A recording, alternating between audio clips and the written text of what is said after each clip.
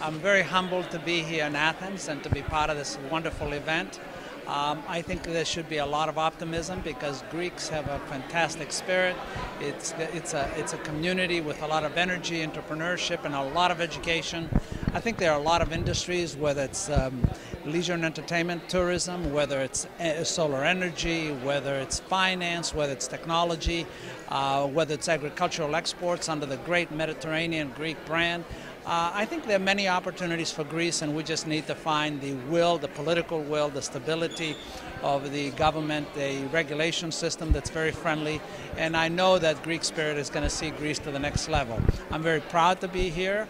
I'm very aware of these opportunities. I'm watching them and, of course, trying to participate in a constructive way. But most important, I'm very proud with my heritage being Greek, and I was born here, that I've been part of this event. And I've been able to express my views and my opinions and to meet so many wonderful people. Thank you very much.